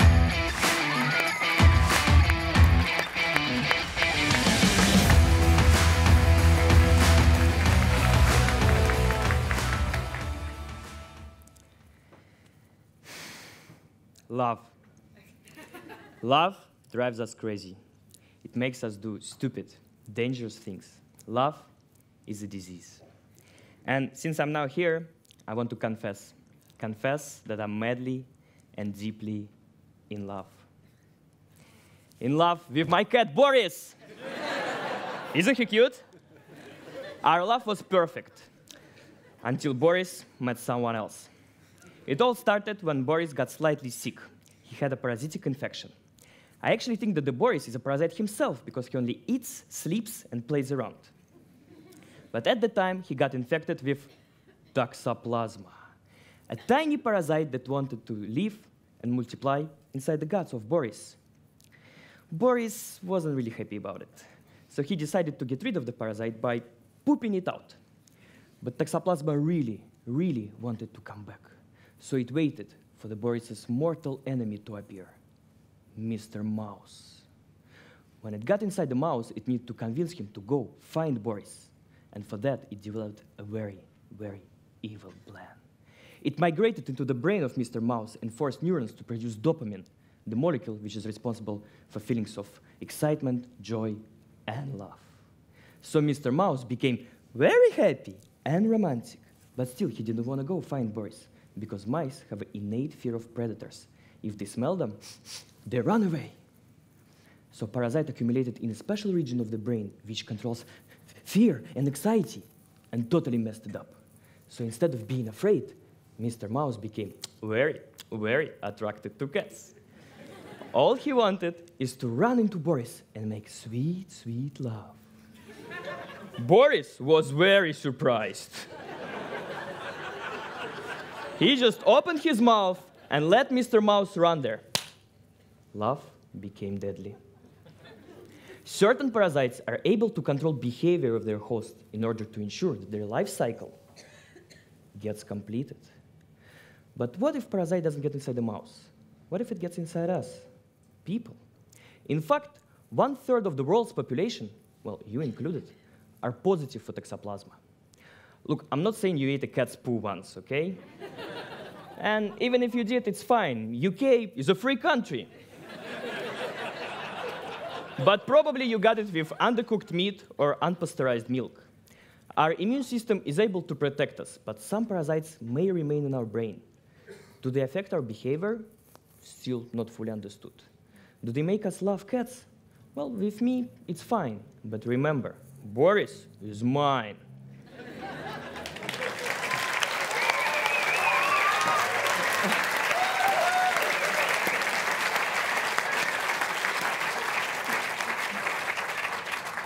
So lots of tropical diseases are parasitic, but why did you become interested in tropical diseases in a very cold bit of Russia? Well, I'm from Moscow, so it's not that cold as you think, but still. Well, So when I finished medical school, I was quite young. I was 22, I think, and I was driven by this idea to go somewhere into tropical countries and help people, and it brought me first to a research institute, which belonged to my university, where I worked with tropical diseases in a laboratory. But then, as Quentin introduced, there are actually not that many of them. So I decided just to change my life and go explore this opportunity, because I was basically driven by the idea to do something useful, and also like I wanted to study this and just wanted to go somewhere far away and challenge myself. And then I decided to study parasites, because I think parasites, they always have a story to tell. They're so amazing. And most of the people associate parasites with something like creepy insects, ugly things, and majority of them are, that's true. But the way they work is absolutely amazing, because evolutionary, I think it's one of the most amazing relationship between organisms, because they're able to survive harsh environment, adjust, and also take maximum of what they can from the host. So also keeping the host alive. So they would use resources of the host in order to reproduce and go on with their life, but at the same time not killing the host in this instance.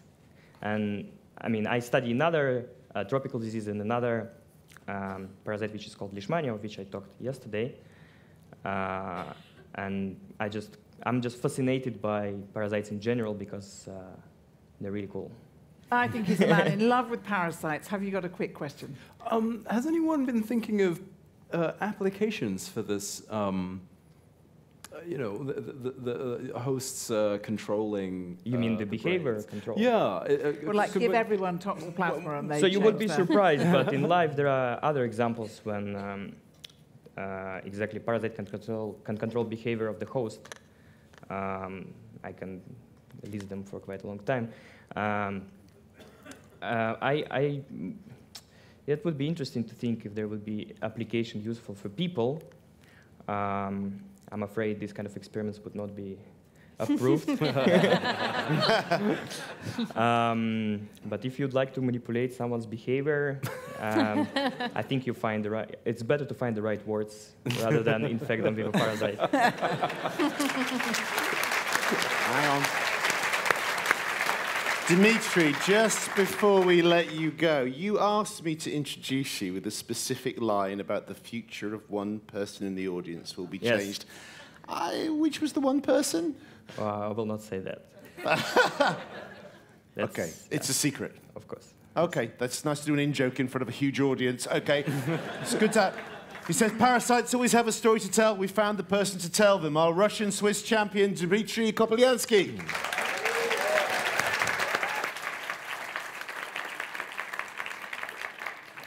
So head due east, less than 1,000 kilometers from Lausanne, and you will get to, I won't turn it into a test, Hungary, and their first ever Famelab winner from their first ever Famelab competition, Agnes Kisthoff. Like Barbara from Portugal, Agnes has also changed her mind a few times about what she wants to do. First, it was mathematics, then it was teaching, then it was mathematics and teaching, and then, as Agnes put it, she succumbed to the temptation of physics. Clifford, do you know how that feels? And now she's gone even further to become an astrophysics PhD student in Budapest, working with cosmological ionized bubbles. Not your ordinary ionized bubbles, cosmological ionized bubbles. She's come this far. Kind of hope her bubble doesn't burst now, or she'll be really kissed off. Applause, please, for our last but one finalist and first ever Hungarian champion, Agnes Kisthoff.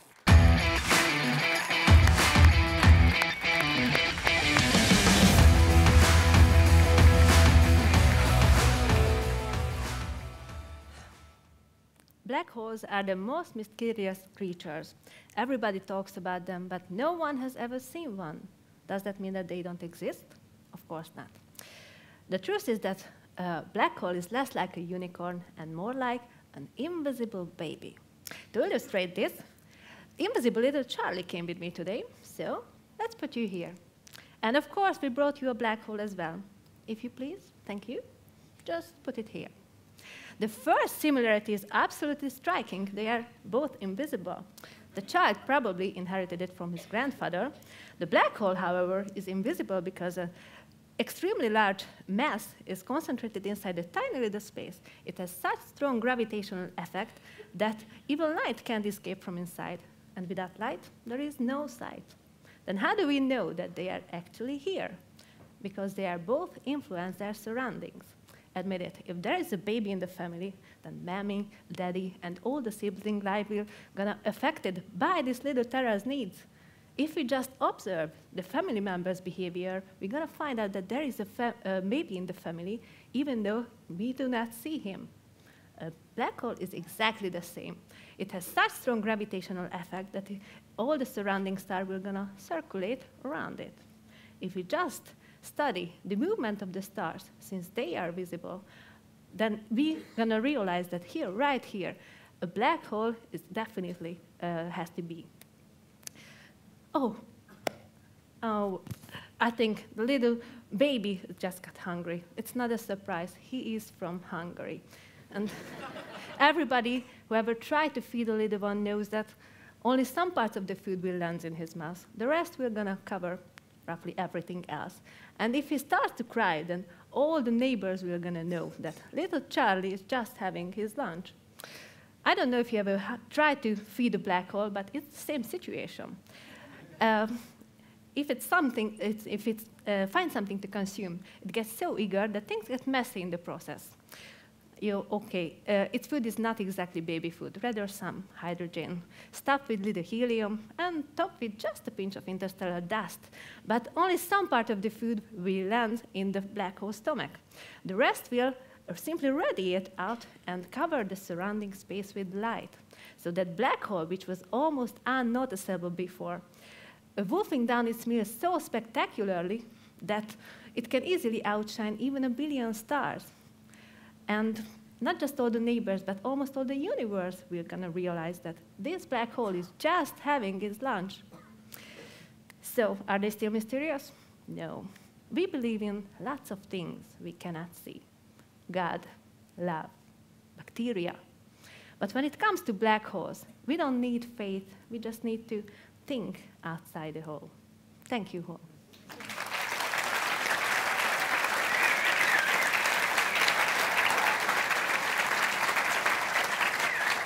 I want to know what galaxy is on your skirt. Actually, I don't know. I buy it online, so they didn't give me a menu. This is one for you, Clifford. Not the skirt, the... It would be nice.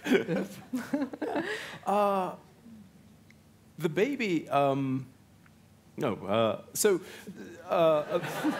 hard put off by the skirt. One of the exciting things that's been going on in black hole research, as you probably know, is that we're learning a lot about them from when they bump into each other. Yeah. What's the analogy with the baby side of things? The two babies get together. Yeah, I wasn't thinking about it, but maybe that's just something which is specifically into invisible babies. Maybe regular babies are not doing the same, but if you have invisible babies, maybe at some point you have to be careful to take them apart, because if they get together, maybe at some point they emerge, and you're just gonna end up with one baby in the end. I thought that was an interesting analogy of the baby and the people reacting to it. So visibility, I guess, is you can't see the black hole, but like what examples can you tell us about where you've seen this black hole and that we could look at ourselves to see this light kind of being... I'm sorry, but the black holes, and you mentioned how like we can't see them, but we can see them, but we can see the effect. How do you say it? They affect the surrounding areas. For example, if there is a star, there are lots of different types of black holes. There are smaller ones. They're actually just similar mass than a star, and they are just. We just saw that the star is, circulating with something invisible. And for example, if it's a very massive black hole, like in the center of galaxies, then we actually can see stars circulating around it, like in our own galaxy as well. Okay. So lots so of diversity we see holes. the effect of the black holes most of the time. Thank Yeah. you. Okay, black holes, babies, and much, much more from a Hungarian champion, Agnes Kistov. Oh, I'm sorry. I have to take Charlie with me. Oh, don't forget. And don't forget the black hole as well. Can I just give her? Yes. That's right, okay.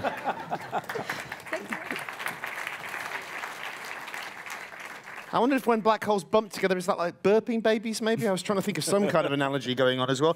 11 down, 1 to go, and the remainder is Romania.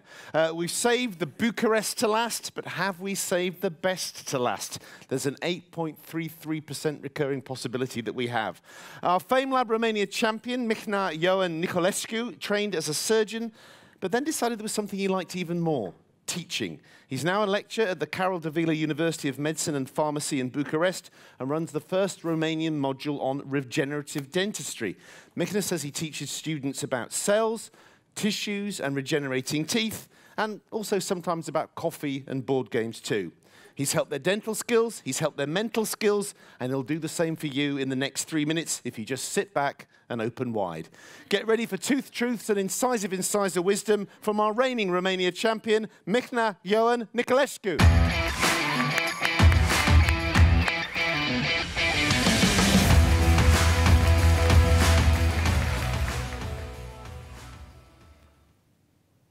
Not a long, long time ago, not in a cell far, far away, something happened. Then 2 cells appeared, then 4, then 16, and soon a brand new organism stepped into the world and increased its population by 1. One organism that is made of organs. Organs contains tissues, and tissues are made up of cells, and by cells, by stem cells, as you all previously heard. But what are stem cells? Stem cells are very special cells that instead of dividing into 2 identical cells, they split into 1 stem cell and 1 normal cell. And I know so many of you believe that, okay, we have stem cells only at birth in our umbilical cords. No, we have them before birth, at birth, and after birth in our adult life. They are spread all over our organs, where they act like a natural repair system, replacing old or damaged cells. Okay, that's interesting. We have stem cells. What can you do with them? We can repair things. Let's repair teeth, damaged teeth. Wouldn't it be nice that instead of repairing them with, I don't know, metals, resins, plastic, can we use our own body parts that are produced by stem cells? Of course you can. Do we have stem cells in our mouth? Yes, we do. Where? Everywhere. We have them in our teeth. We have them inside them. We have them along their roots. We have them in our jaws. We have them in our gums. We have them even in our salivary glands. And they are just sitting there, waiting to repair our teeth. And not just our teeth, but also other organs, such as our heart, such as our eyes. And why? Because we have them. They are our stem cells. And stem cells are everywhere. Why those inside our mouth? 3 reasons. 1, accessibility. You can see your teeth, you can see your gums. 2nd, medical efficiency. Imagine baby teeth, an excellent source of stem cells. They just get wasted because Tooth Fairy does not know anything about regenerative dentistry. And 3rd, compatibility. They are your own cells. They are compatible with you because you are compatible with them. You are all compatible with each other. And all of these are brand new, I know, are brand new instruments of a new science called regenerative dentistry. This is the new kid on the regenerative gang, and possibly the one that you will be hearing 10 seconds from now, regenerative dentistry. Thank you.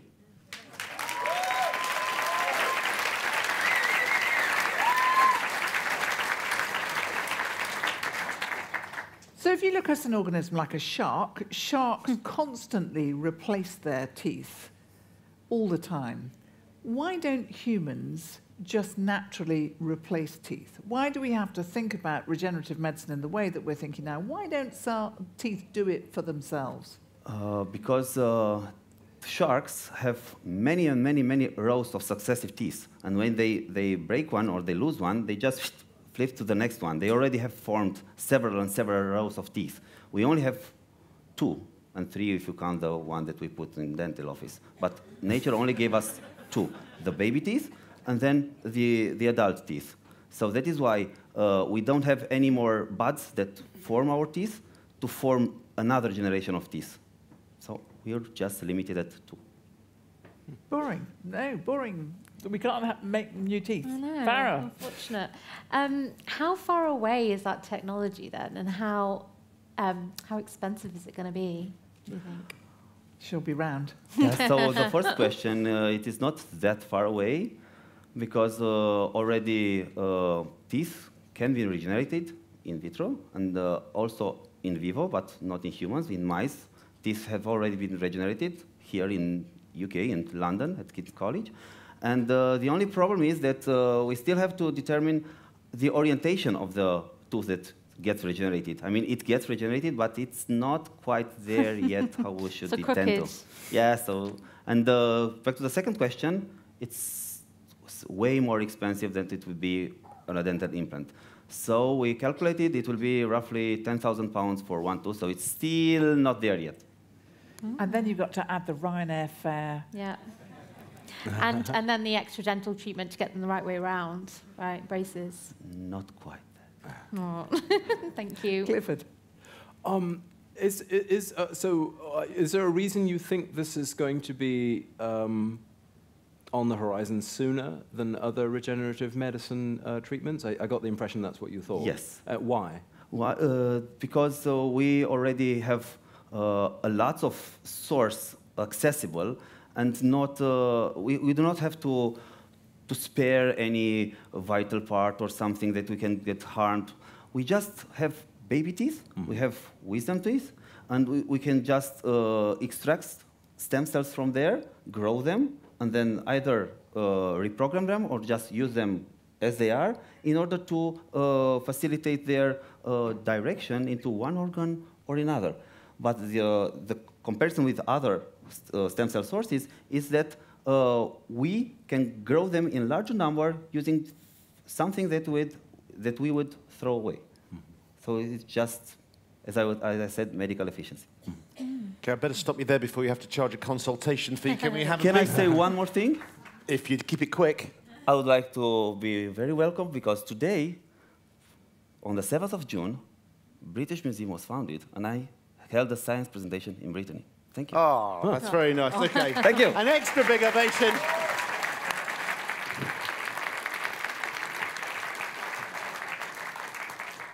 The shame of it that it took somebody from Romania to tell us it was the anniversary of the British Museum being founded. Dearie me. Well, that was the last Famelab of the night, the last of the 12 tonight, the last of all 27 that have been with us in Cheltenham. Do you not think they have been Famelabulous?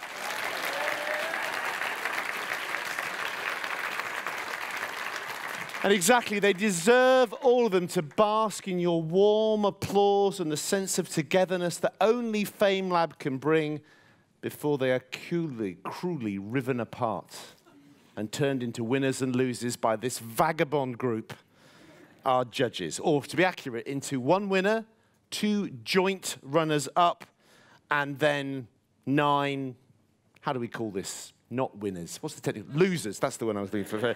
Fine, okay. Now, it's harsh, I know, harsh, and it falls to the judges to be wise, be powerful, but above all, be quick. Yes. We will send you on our way. We want you back in 15 minutes. Can we send them on their way with some applause and cheering to get them on their way? Right, where are we going? That way. I like the way you formed a kind of Famelab Berlin Wall, blocking off the judges into a small. It takes a lot to keep Viv Parry locked up. She's going to burst through any second now. It's like, wait till you're summoned. It's coming. It's coming. Now, finally, if there's any room on the stage, we're also going to get 2 people to help give out the prizes. One you met right at the start. We're going to get it back again now. Please welcome the Director of Education at Cheltenham Festivals, Ali Moore.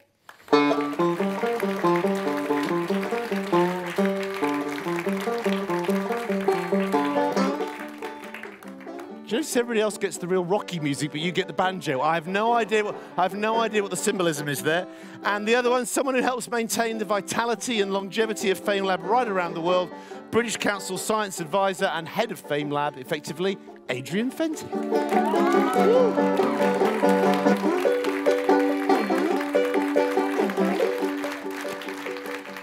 So we'll start with the one prize that we can all agree is correct, is democratic, deserved, a crowd pleaser. It is the audience vote winner that you voted for. So to announce who it is and hand over their award, this beautiful special made award, I believe, Ali, you have got a microphone, and more importantly, you have got an envelope. I have got an envelope in front of me. And the winner, the audience winner, is... It's Mikna from Romania.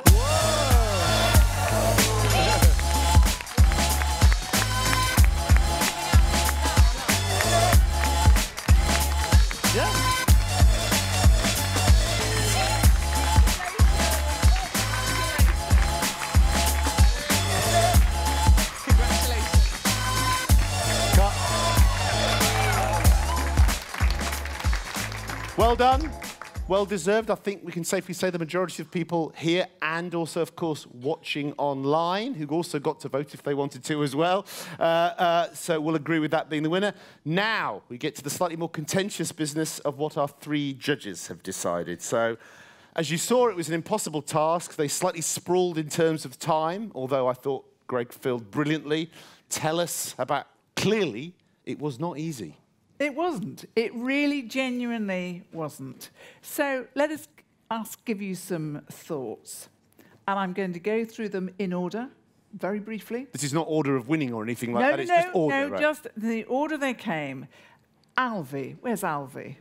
Alvi, I think they've tried to stay in order as best they can. Alvi, we loved your songs, and it brought such a lot to your presentation. You, with your synesthesia Fatini, well, we saw you in full colour. It was lovely. We enjoyed it enormously. Lucy, we know you are going to be a great doctor with those fabulous communication skills. Well done. Juan, you had a really challenging subject. We thought you explained it very well. You were utterly engaging. We loved you. Farah, we thought you were a great judge. Oh, no, you just sat in the row there. Fine, yeah. Wild with your stem cells. And what we really liked about your presentation was that you brought the everyday to stem cells, not just the really, cutting-edge medical uses, but actually the things that people probably will use them for very soon. Siti, we thought you had this very clear way of presenting, and some very good content. Vanessa, how could we not adore your snot? And what a lovely bit of storytelling you gave us. Barbara, GFP and cancer cells, you showed us the light, we followed it. Thank you. Then we had Veli, who gave us, I thought, the best joke of the night, virus exit. Top joke. Dimitri, not from Switzerland. Oh, have I missed somebody out? Veli. No, sorry, it was Veli, yes. Switzerland, Dimitri with your parasites. It was a great bit of storytelling, and we think your cat is fab. And I think you should bring her along. Agnes, I think you had the best analogy of the night with your baby. I think that was, I'd never heard that analogy before. I thought it was a really good one, and I know the other judges did too. And finally, your regenerative dentistry, well, you've heard already what the audience think of you. You're obviously fabulous. So, collective round of applause, I think, at this point called for.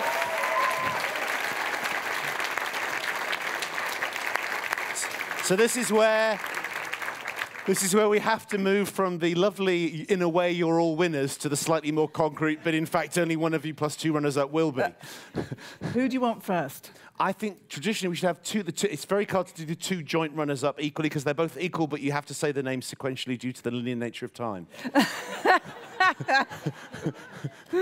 So, we have, first of all, with her whale snot, Vanessa. And Adrian will present.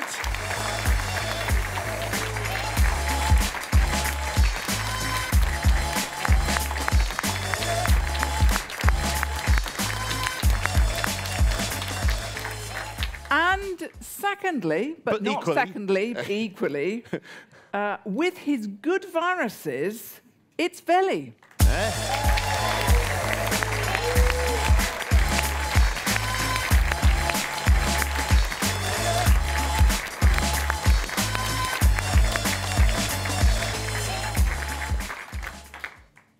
There's nowhere to go but the end.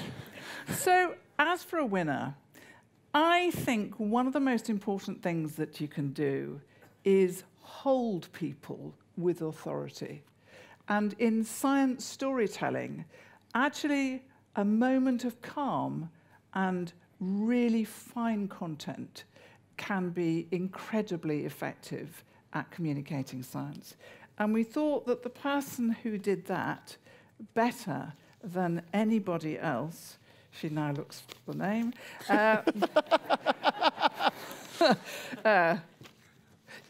no, I know the name, I just can't. It's going, no one's noticed, keep going, keep going. It's City.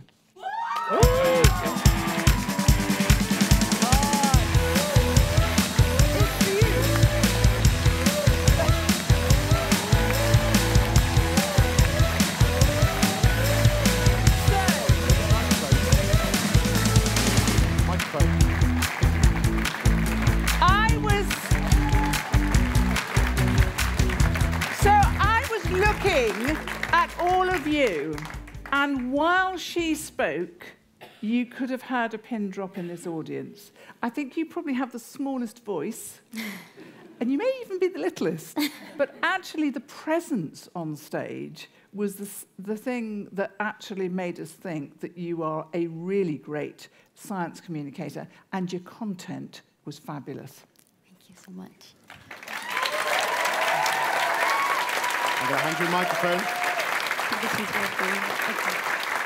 Oh, yeah, it's still probably on, but just in case, to make it easy from them. I'll keep this very short because we're very late, but first of all, congratulations. Secondly, any Vincent. thoughts from you about this unparalleled honour? It's really way past my bedtime, to be honest. It's past their bedtime as well, but they've stayed up for you. What was the question again? It was something about, like, the winning Famelab thing. It's probably old news to you now, but... I think you would lost for words be a phrase that comes to mind? Are you changing your mind? Yeah, I'm pretty shell-shocked right now. And maybe a little word for your fallen comrades? No, I thought everybody was amazing and it could have gone to anyone, so that's why I'm so shell-shocked. So really congratulations to everyone for really doing justice to your content. And your new Famelab champion, Kai Mohammed Hanifa.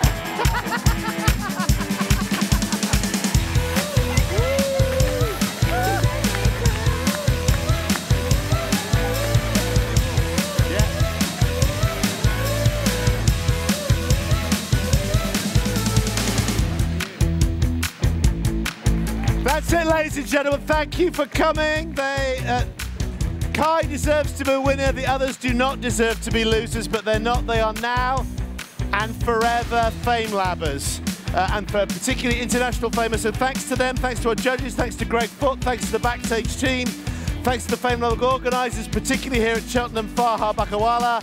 Thanks to yourselves for coming along. Sorry we've been a bit longer than we meant to be, but I hope you think it was all added value. Congratulations again to our newly crowned Famelab International Champion, Kai Mohammed Hanifa.